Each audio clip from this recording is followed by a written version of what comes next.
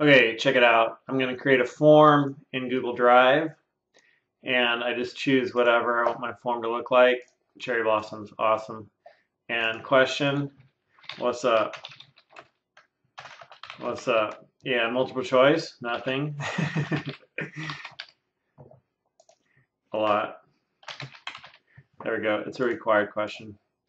And this is my form, thoughts form. All right, so I just created my form. And ignore this show progress bar at the bottom of the pages. And all this stuff might change because Google's always changing things, improving it, which is good.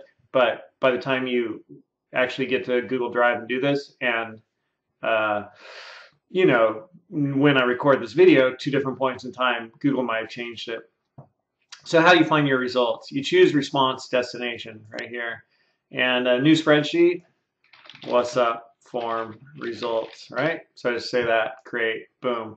So it's been created, or it's creating right now.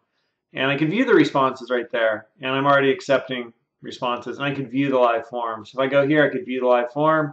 There it is. What's up? Nothing. Submit. And I could close that. And then I could go here and I could view the responses. And there are my responses. And leave that page.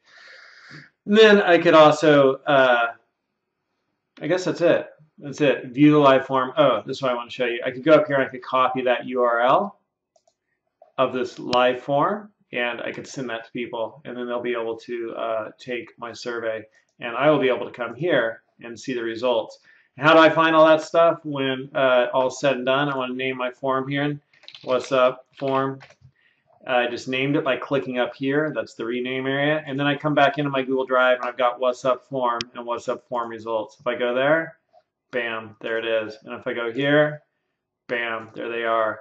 So that's how you do it all. And to get credit for this assignment, why don't you show me the results? What's up? And take a picture of that or whatever you do for yours.